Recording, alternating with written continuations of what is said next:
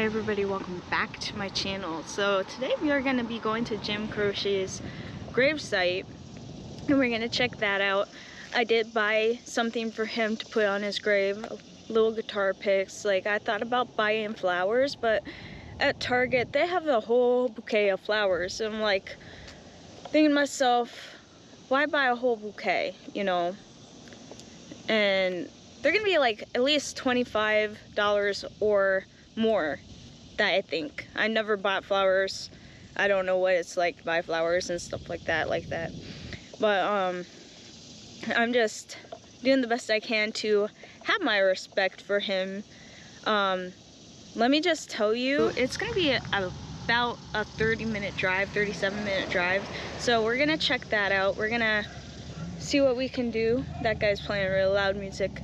Sounds like Banana Boat that he was playing. Yep, it's Banana Boat. I was listening to that last night. But anyways, let's get going, check out the gravesite, and I'll see you soon. Bye-bye. Okay guys, so I am here at the gravesite of Jim Croce. He's by the tree, supposedly. I think it's that tree over there. I'm not too sure, but we'll take a look. And I have the pick. I am gonna sit down for him out of respect.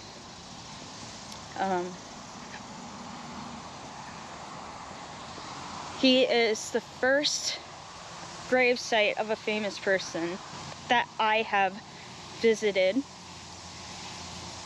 So it's either this tree here or the next tree. Goldstein is just buried. Oh, I think I can see it. The one with the rocks.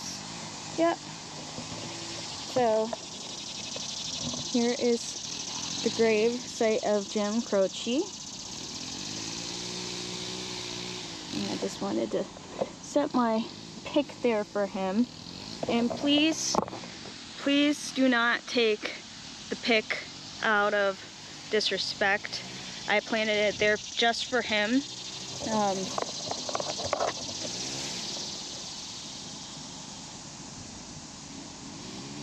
So that is the famous musician from 1943 to 1973.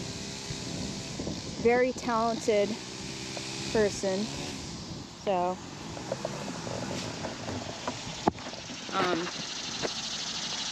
he was quite an amazing soul to be here on earth, and it's very sad that he had to pass away in a plane crash along with Murray, the comedian, his manager, and the pilot.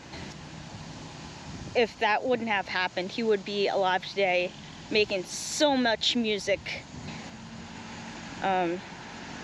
It's truly a sad tragedy. Oh, there's dog dew on the ground. I don't know why people don't pick up their animals' dog dew or whatever, but